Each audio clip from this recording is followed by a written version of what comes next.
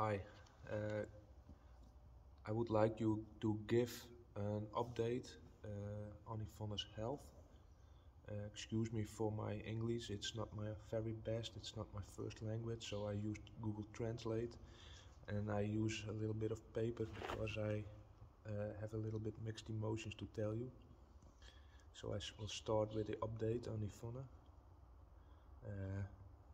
You may have seen me pass by a few times in the videos, but I am Yvonne's husband and the father of her children. And normally I prefer to stay in the background, but I have a strong feeling that I have to take over from Yvonne and have to do this story and tell it with you. Tuesday, the 21st of June, Yvonne fell while riding a horse. The horse took her down. And oh, you guys is the fool. Come on. No one was nearby, but she was quickly found but unconscious.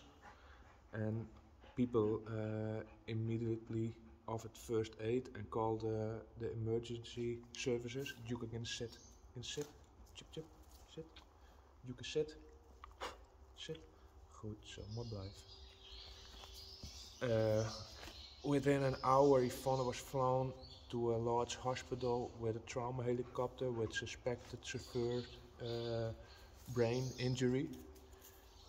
And after days of coma, a new scan revealed that Yvonne had diffuse axonal trauma, and that has to do with the nerves.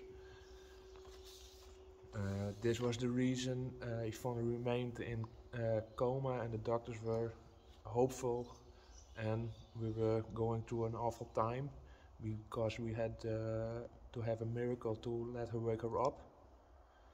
But miraculously, Yvonne woke up after a week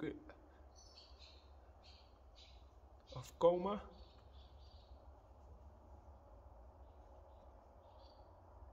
We don't know much about her injury yet, but she's out of danger. She had a hard time talking, but she recognizes us, and I want to thank you on behalf of our family, relators and the YouTube team for all the messages and prayers.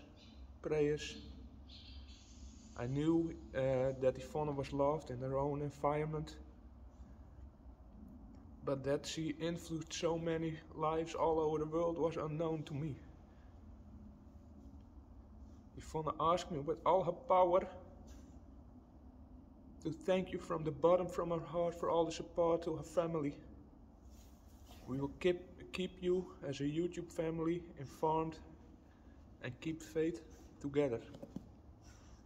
Sorry for my emotions, and I like to see you soon. Bye.